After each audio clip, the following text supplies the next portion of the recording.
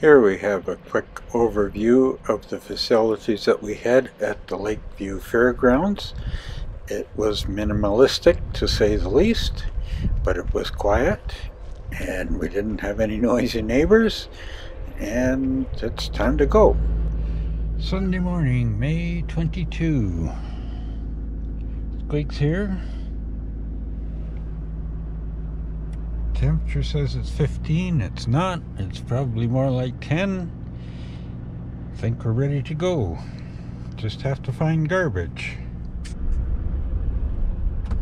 Well, garbage taken care of and out on the highway. When I pulled in here last night, I was a little concerned about diesel fuel because I didn't really know how far it was to the next stop, and the first gas station that I came to, the one we're just passing now, did not have any diesel. But I found one just up the road that did have diesel, so now I have enough to get to Winnemucca. So I'm all okay. Here's the trip for today. Lakeview, Oregon to Winnemucca, Nevada. Still looking for the lake, haven't seen it. The terrain on today's trip is quite a contrast. You go from kind of the shadow of the coastal mountains inland to the high desert, and you go through quite a varied amount of terrain, going through valleys and trees, and then you get up into the high desert.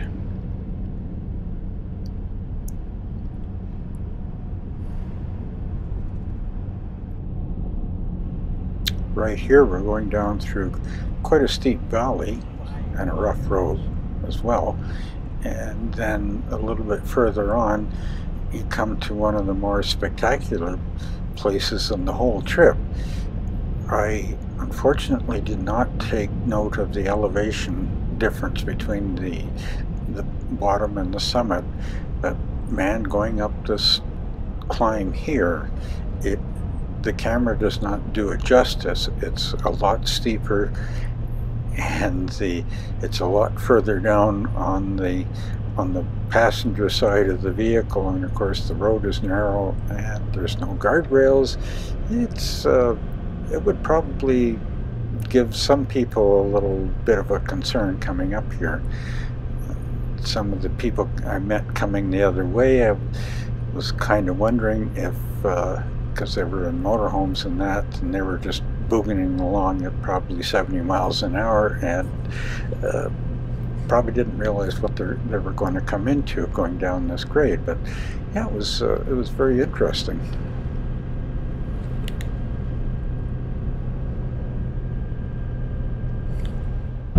Well, imagine that, coming into Nevada and not a casino in sight.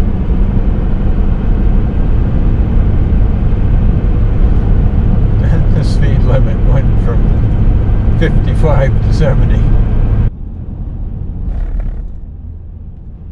Coming into Denio Junction here, it's the first place of civilization that we came into. Not very much here, but it's a wide spot in the road, and make a right-handed corner and off we go again further south towards Winnemucca. Way back when, we had gone through here a couple of times, and this was prior to the days of GPS when one could pinpoint your location exactly. So I just kind of written them in the log, you know, like 75 miles out of Winnemucca was one place that we stayed, and another place was 31 miles out of Winnemucca. Well, I was looking for those spots and I never did find them, so I guess maybe I'm a little bit more choosy. So I'd lost a bunch of video coming into Winnemucca, so that we'd gone through Winnemucca, out the other side, coming into this, what really appeared to be a great place to stay. I was thinking, super, we've got trees, we got water here, and maybe we can stay a couple of days. And of course it was free, so the price was right as well.